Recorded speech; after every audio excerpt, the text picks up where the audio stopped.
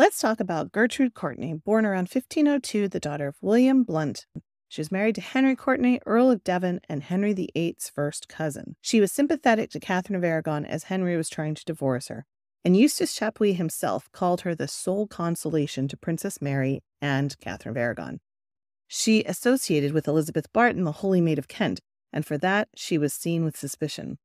Fortunately, she managed to convince Henry VIII of her loyalty, pretending that she was ignorant about Elizabeth Barton's treasonous activities. In 1538, concerned about the Courtenay family's royal lineage, their influence over the Privy Chamber, and their covert support for Catherine of Aragon, Henry VIII had the family arrested and imprisoned in the Tower of London on charges of treason. Gertrude was in the Tower of London for 18 months and faced interrogation regarding her involvement with Elizabeth Barton.